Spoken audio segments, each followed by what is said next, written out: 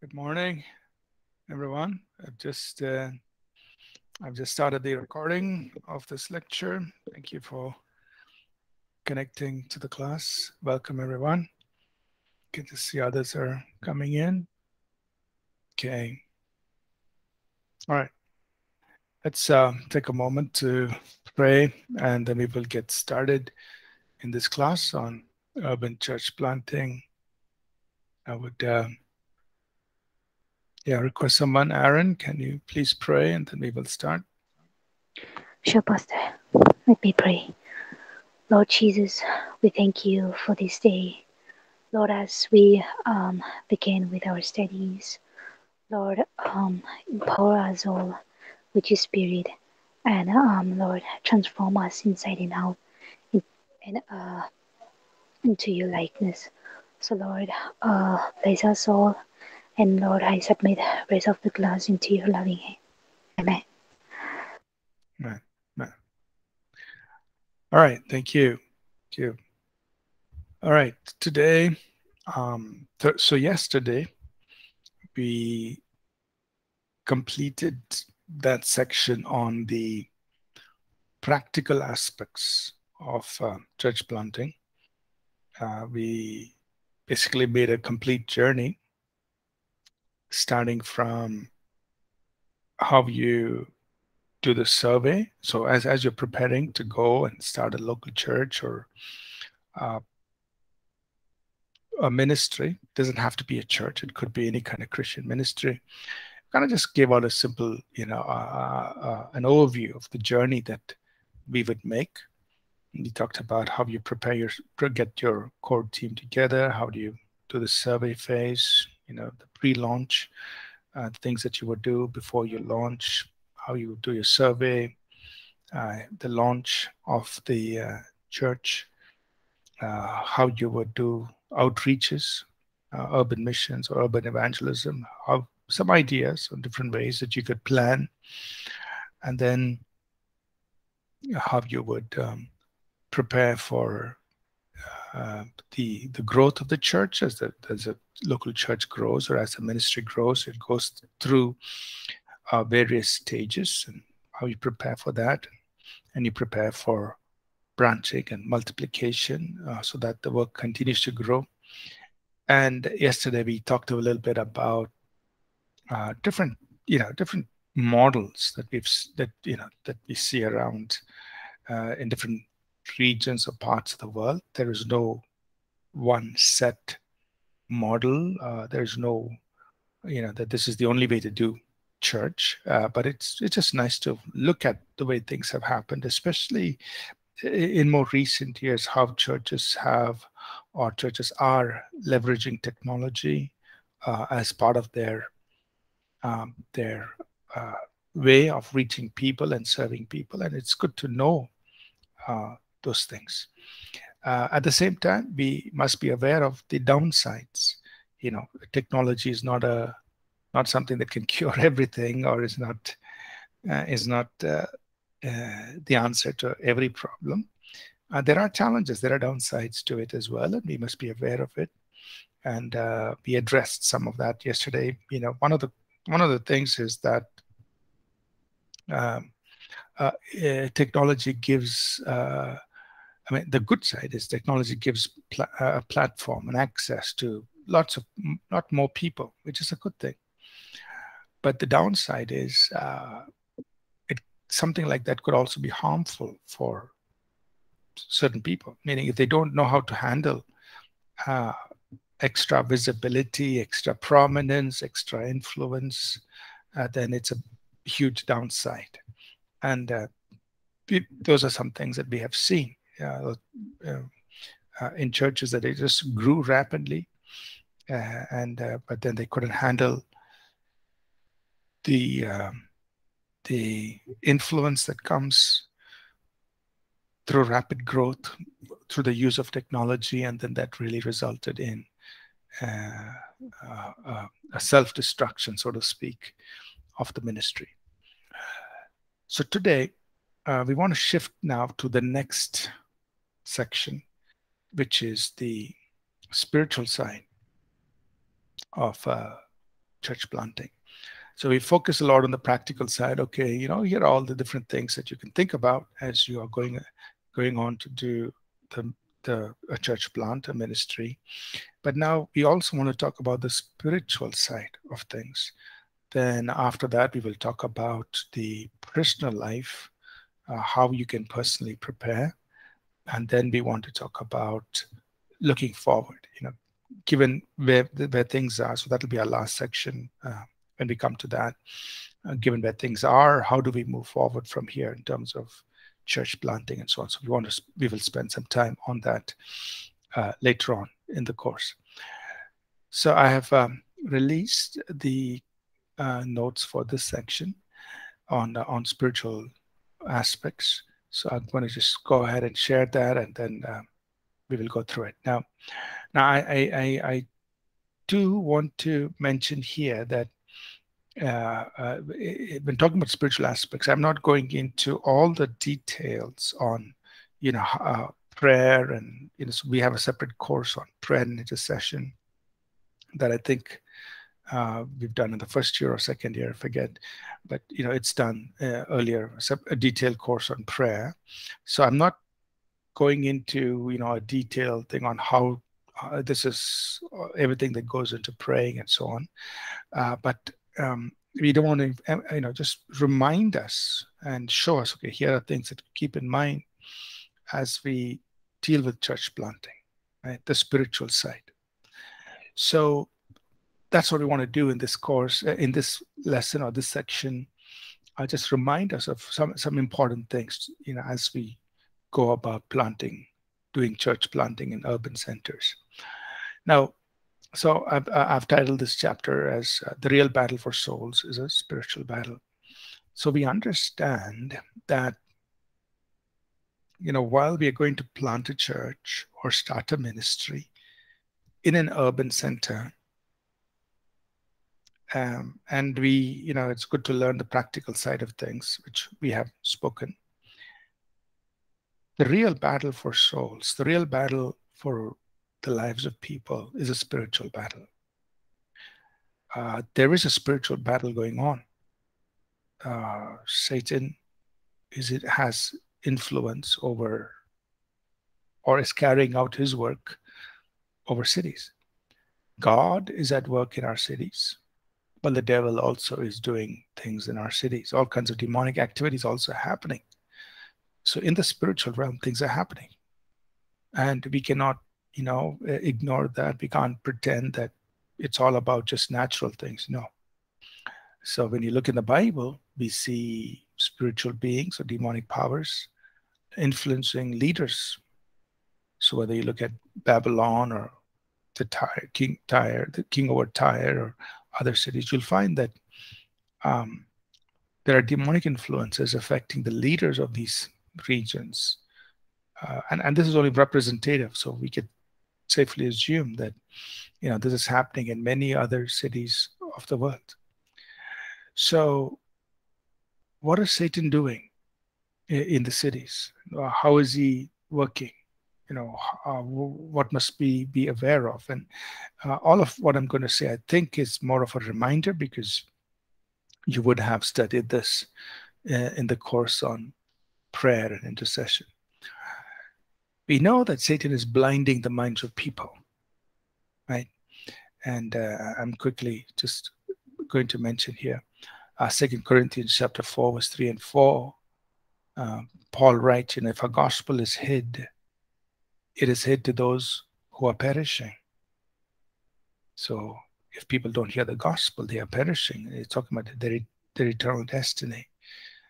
And then he says in verse 4, in whom the God of this world has blinded the minds of those who do not believe, lest the light of the glorious gospel of Christ should shine into them. So what is Satan doing? He's blinding the minds of people.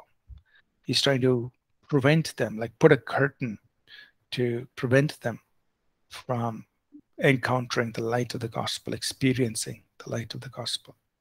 Right? So that's part of Satan's work. And how would he go about doing it?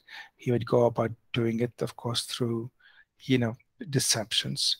wrong ideas and wrong philosophies and wrong, thinking that begins to prevail over the people in that city, that region, or that community. So that those wrong ideas, those wrong thoughts act like a curtain, act like a veil on the minds of people. That's an attempt to prevent them from receiving the light of the gospel. It's very interesting in Matthew chapter 4, verse 16. It's talking about the land of Zebulun and Naphtali. If you turn with me there in Matthew 4, let's just, I just want to point something out there in Matthew chapter 4. I think if you read the preceding verse, Matthew 4, if you read verse, let's read verses 13 to 16. Somebody could read that for us, please. Matthew 4, 13 to 16. Could that somebody read that for us?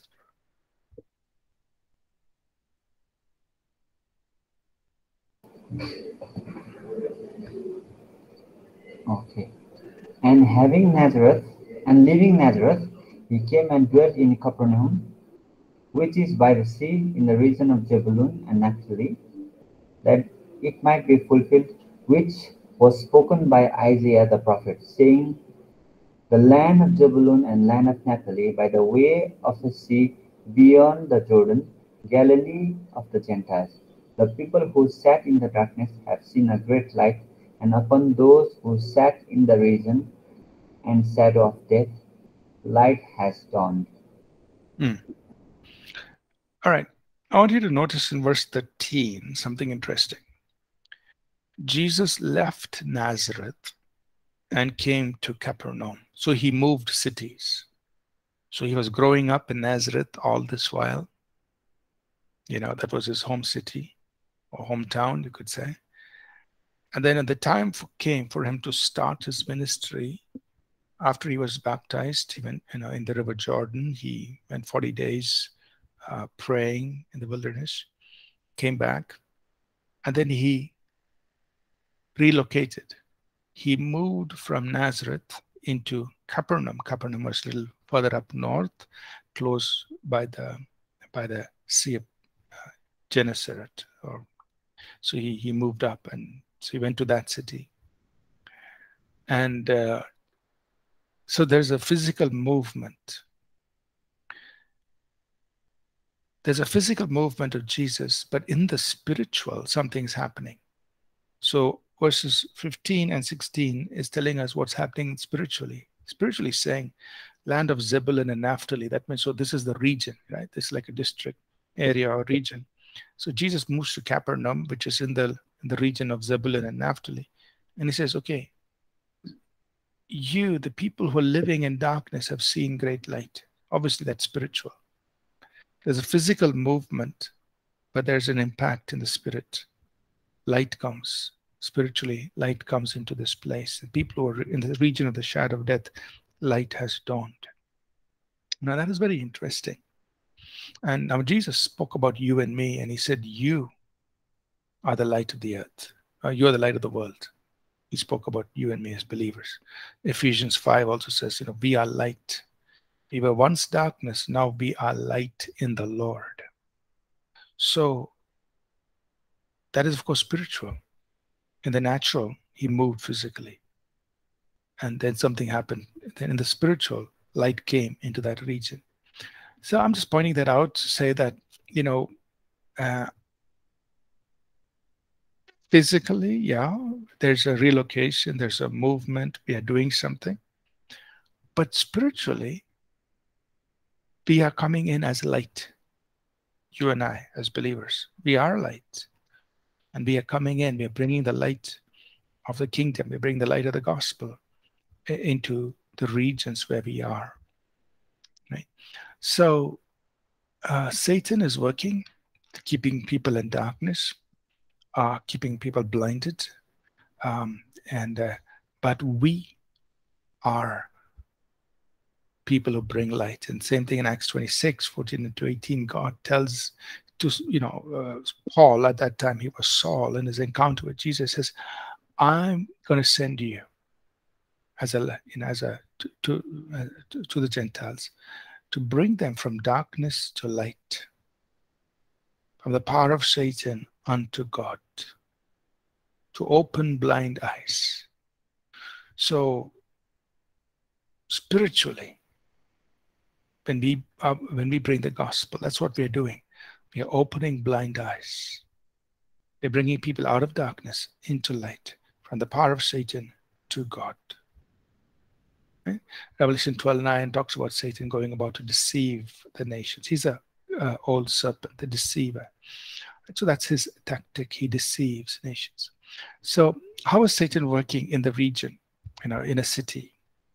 It's through blinding the minds of people through deception, which could be through ideas, philosophies, thoughts, patterns, could be even sometimes through individuals who exert spiritual influence over people. So that's the first thing to keep in mind.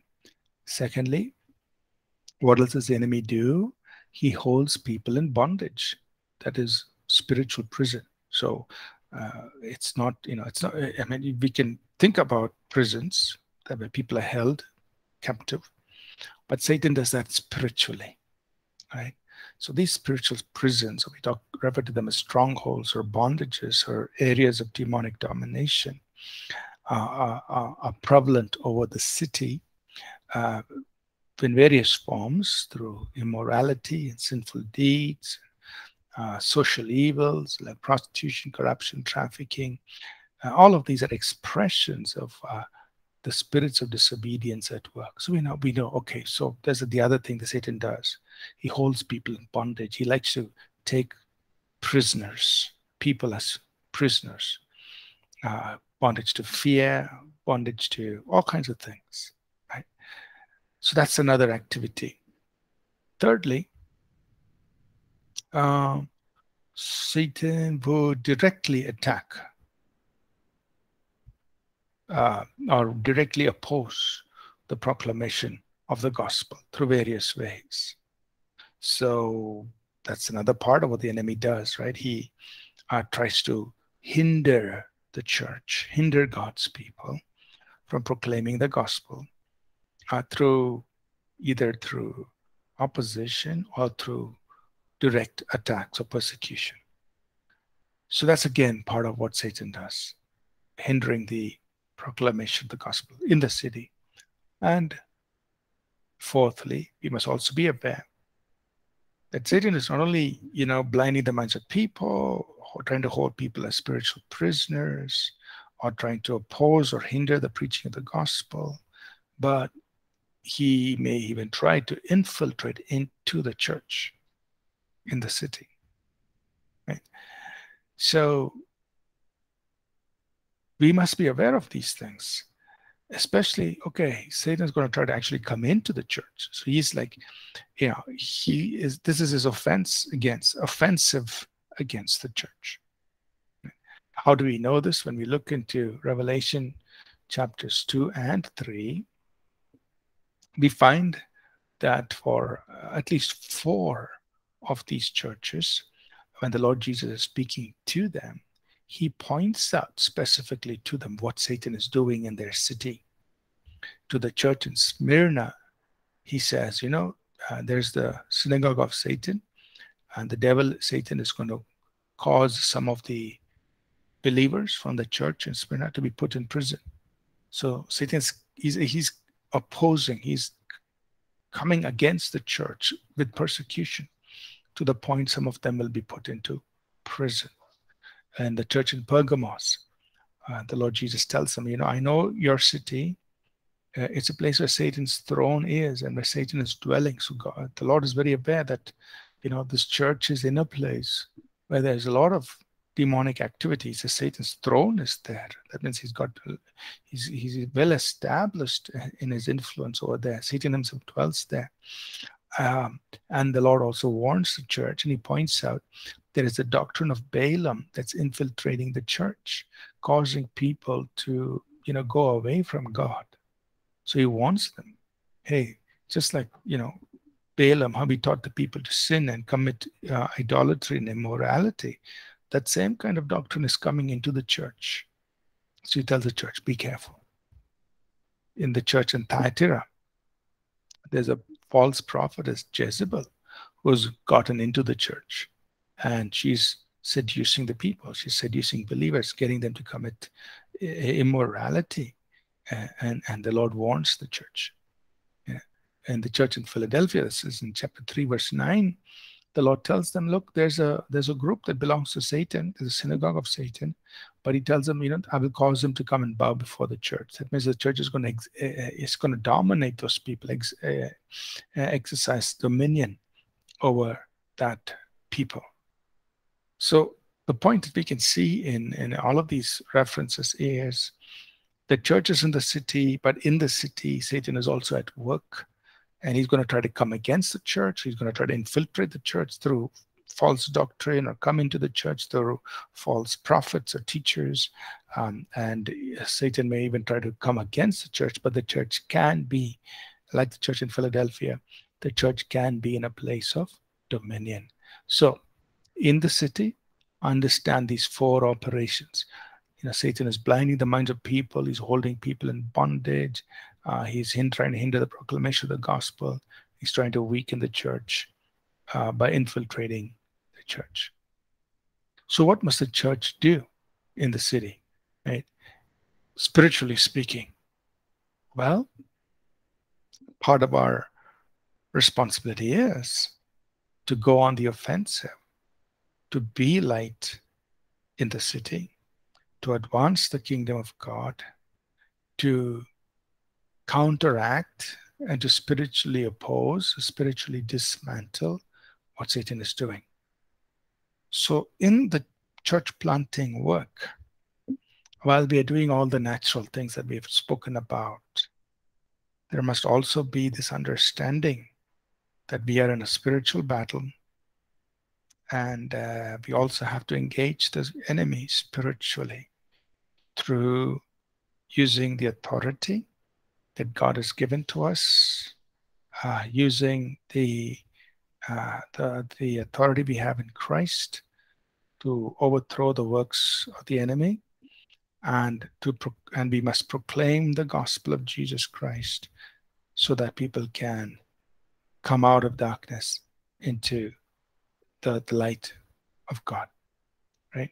So I've just listed scriptures here that talk about, the fact that, even as was spoken of Jesus, and which is now extended through the church, we are a light to the Gentiles. And Jesus said, we can bind, when we want to enter a strong man's house, we bind the strong man, or we overcome the strong man, so that we can then spoil his goods.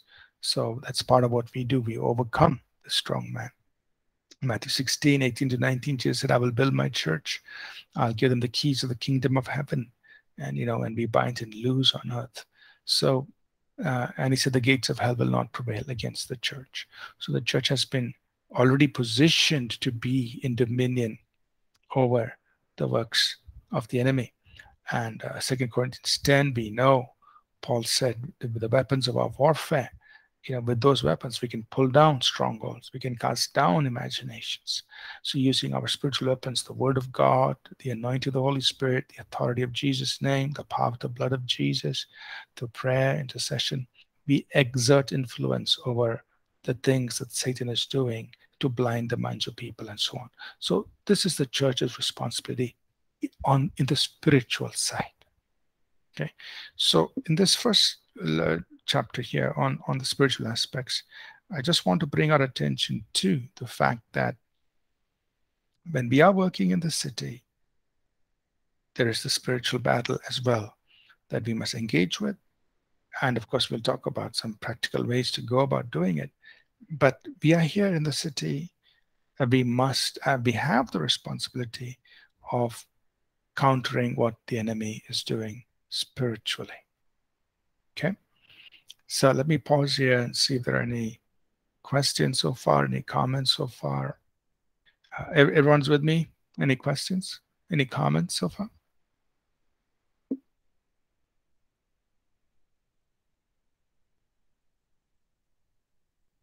Okay, so if there are no questions, we will see your responses in the chat. Let's move forward, please. We will go. Yeah. So how do we pray and exercise authority for spiritual transformation, right? So while we are going about doing all the natural things we spoke about, we must also pray, engage in prayer, in worship, and exercise spiritual authority for the people in our city. Now, of course, we know we cannot control people's will or dictate their choices. We cannot manipulate people. Each person has to make their own decision to believe. We can't force people to believe, but through prayer and the exercise of spiritual authority, what are we doing? We are facilitating. So this is what we are doing. We are facilitating, making it easier for people to make the decision, right? So we're not saying that we're going to, manipulate people and force them to accept Jesus. That we cannot do. But we can diminish Satan's influence. We can diminish the deception. We can diminish demonic influence so that people are free, or make it easier for them to respond to the gospel of Christ, right? So that's what we are doing. Okay, we are not manipulating people's will to force them to accept Christ. So how do we do this? When we are interceding for people, we are praying, right? So we are praying, and we'll talk about some of the things we will pray for, and this comes more as a reminder. So we are praying for the Lord, to the Lord for His work, and He has taught us what to pray for. So we pray. We're also going in an offensive spiritually against the devil. So that means we're going straight against the devil, against his demonic powers, operating through presence, through worship, and through the exercise of spiritual authority. So remember, when we began this course, in the very introduction, we said, what is our goal? We want to establish communities of believers that will host the presence of God in that place. So really, we want to be a house of where God dwells. So the presence of God is established in the community. And spiritually, we do this through prayer, through worship, and through exercising spiritual authority over what the enemy is doing. So when we pray, what do we pray for? And I just listed these things out here that we could use as we lead our congregations in prayer, praying over the city, praying over the region that we are engaged with. We pray and ask Him for the region as an inheritance, right? So Psalm 2 and verse 8, he said, ask of me, I will give you the heathen. I'll give you the nations for your inheritance. So he said, ask of me and I'll give you the nations for your inheritance. So we begin to ask, Lord, I want the city, I want, this region as an inheritance to bring people to the knowledge of Jesus Christ. We pray and invite the Holy Spirit to bring about conviction of sin, righteousness, and judgment. So we know that it's the Holy Spirit who brings conviction. But we can pray for His work. We can invite Him to do that in our city or our region, wherever we are working. We ask God to draw people to Himself. Jesus said, no one can come to me unless the Father draw him. So we say, Lord, draw people in my city to the Lord Jesus Christ. May people feel the pull of God on their hearts, drawing them to Jesus. What can we do? Number 4, we can pray that God will bring people to repentance and to the knowledge of the truth. Right? So this is in line with 2 Timothy 2:25 and 26. We are praying that people will come to their senses and they will escape the trap of the evil one. We can also pray for the spirit of wisdom, revelation, so the spiritual eyes can be enlightened for them to know the Lord, to know His purpose, to know His power. We can also pray for God to send laborers who will share Jesus and influence them toward the Lord for His purposes. And we can pray for signs and wonders, just like how people in Acts 4 prayed. We can say, Lord, we want to see more signs, more wonders taking place in our city.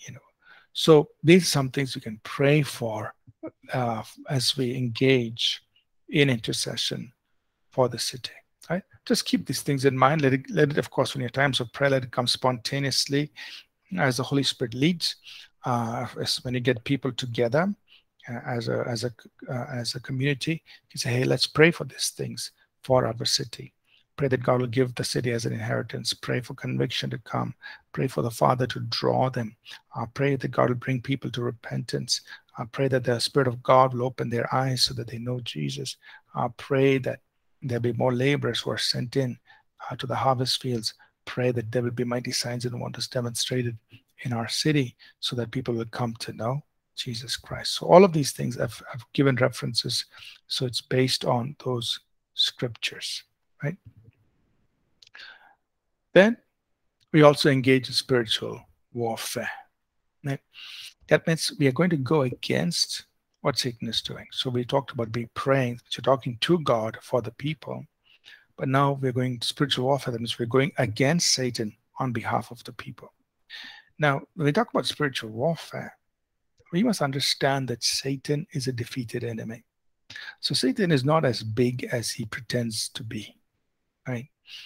We know the scripture. He comes like a roaring lion. So he wants to pretend to be so big, so powerful. Oh, don't trouble me. I'm very big. I'm bigger than you. No, he's just pretending. The Bible says that Satan has been crushed. He's actually been expelled.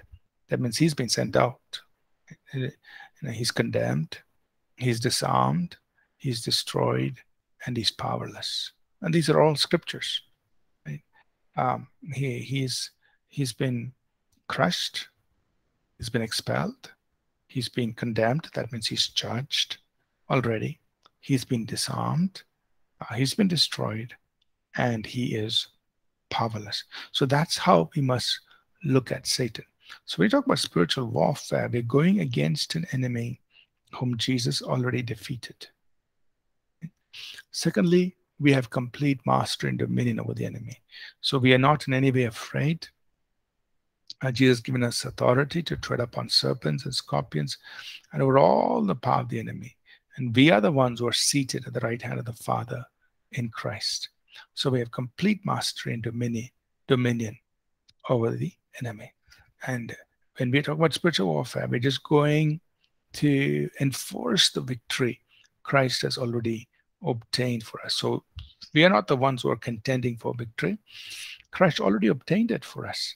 So we're just enforcing the victory that has been provided to us through Jesus Christ. Right? So we keep that in mind as we contend. And number 4, we understand that we are protected by God, but we also must keep all entry points closed.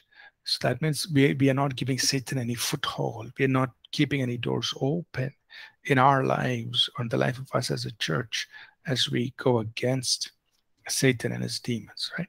So basically we guard against strife and division and those kinds of things, because strife, division will give opportunity, will give an open door for the enemy to come in. So we protect ourselves, right?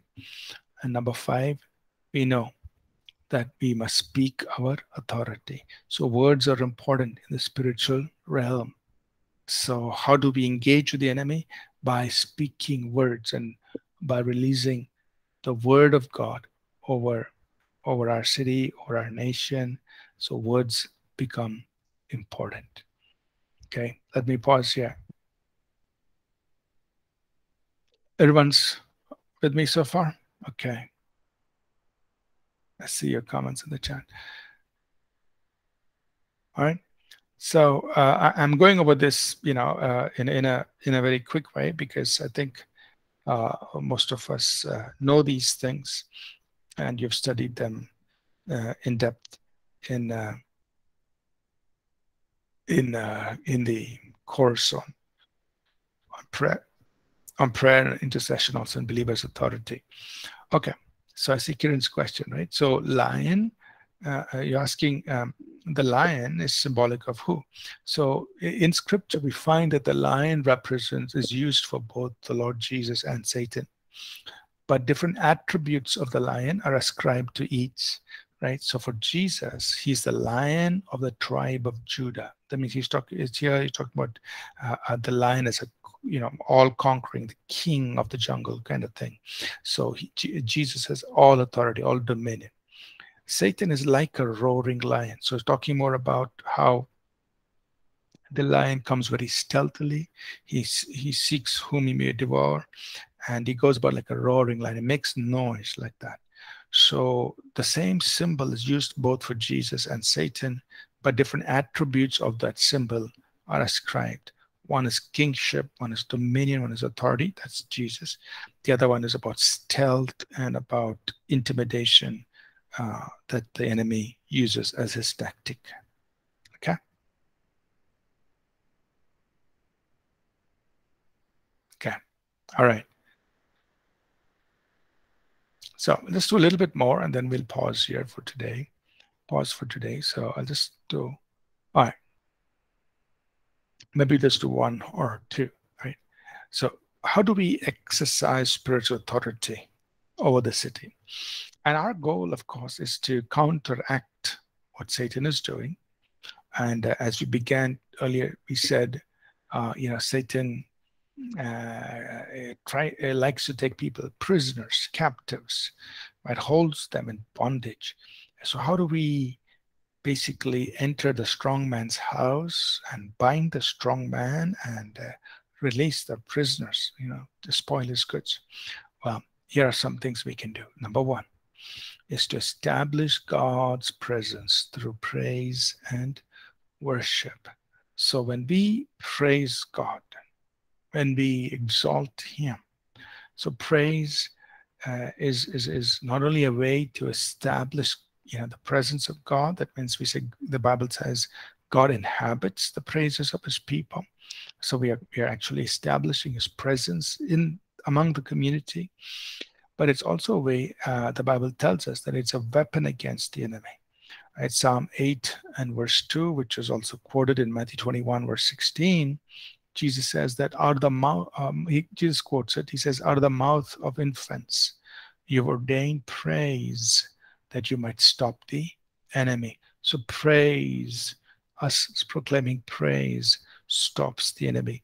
In Psalm 149, verse 6 to 9, it talks about how the high praises of God are like a double-edged sword in our hand, and we execute vengeance on the enemy.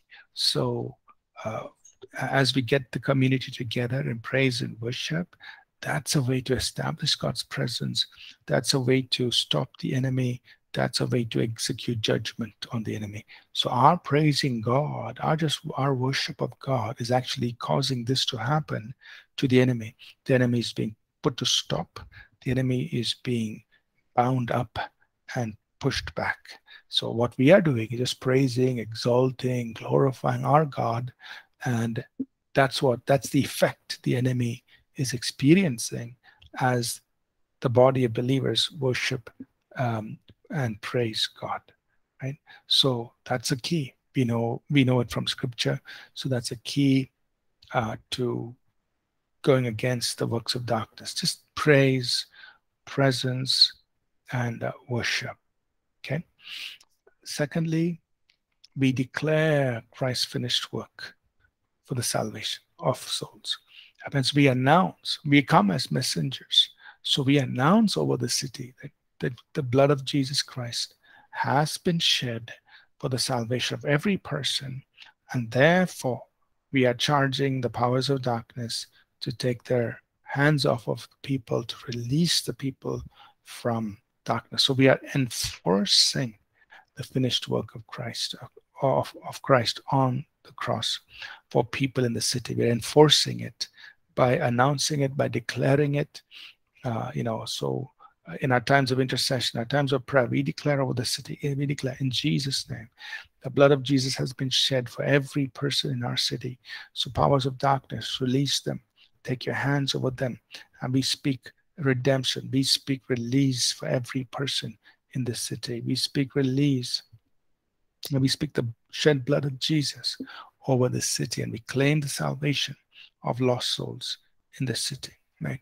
So we are declaring over the city that Jesus Christ has shed his blood for them. And therefore we want to, we want to see people set free from whatever the enemy is holding them in the city. Okay. So I will stop here. We will pick up from here. And we still have 10 minutes to go, but I think I've given you a lot of information, and I've covered it very quickly because I'm kind of familiar with it. But what I do want to impress here is that as part of our church planning work, we must engage spiritually, right? And we must get the people to engage. So it's not just you and me praying by ourselves. Of course, we do that. That's important. But we get people to engage. The community comes together to pray, and we understand the spiritual dynamics over the city, and we understand how we can intentionally affect the spiritual dynamics over the city through our praise, through our worship, and through our prayer and the exercise of authority. Right? So we must facilitate that. We must encourage believers to engage in that, to bring about a spiritual change over the city. Okay. Any questions on that?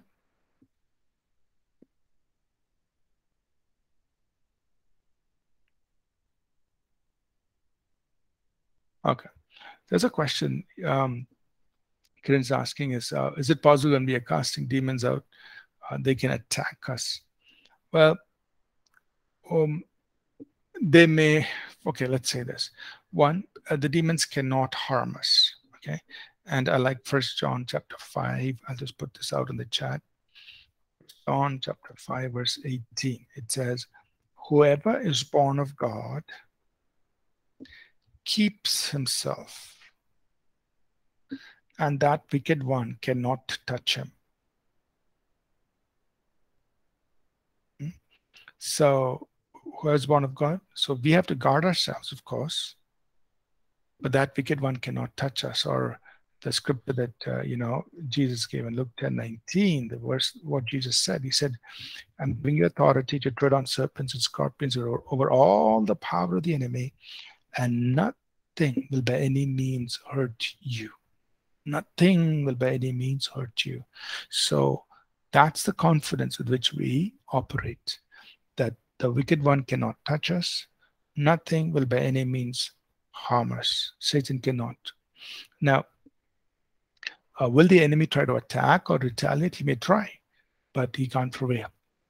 The one thing that gives one thing that gives enemy access is fear.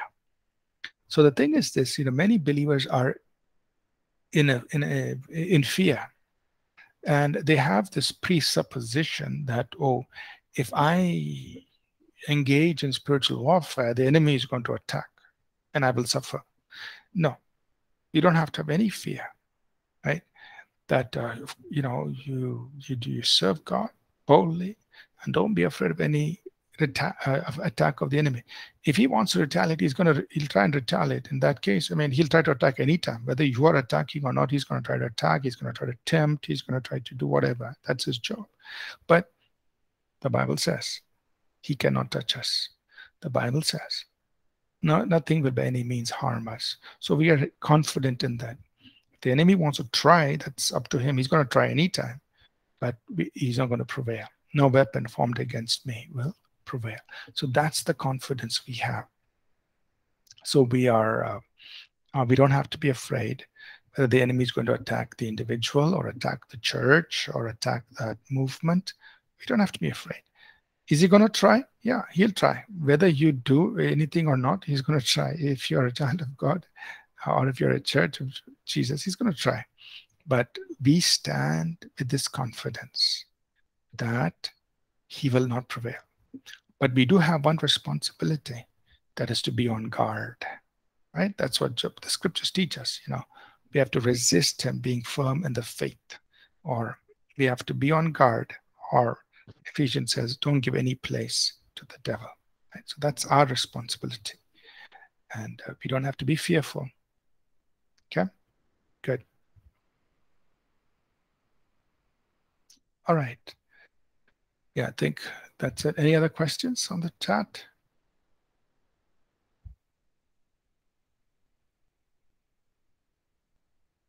Okay.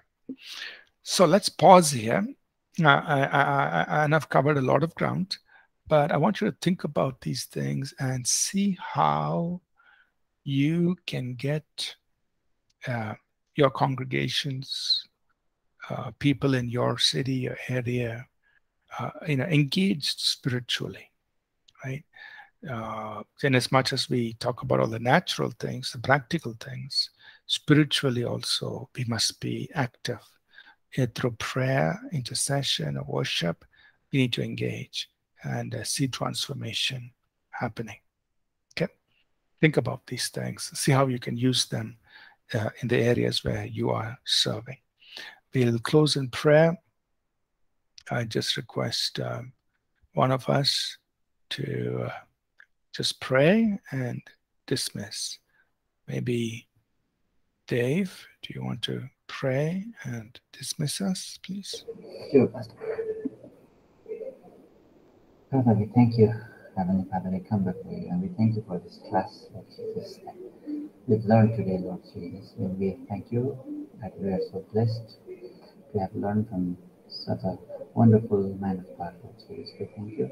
Help each one of us as we move ahead, Lord God, and give each one of us a vision and your burden to our own cities, Lord Jesus, and so that we can follow whatever we have learned today into our life, Lord Jesus. We thank you and we bless you in the name of Jesus. We pray. Amen. Amen. Amen. All right. Thank you, everyone. We'll pick this up next week. God bless you. I'll see you again tomorrow. Bye now. Thank you, Pastor. Thank you. Bless. Bye now. Thank you, sir. Bye now. Thank you. God bless.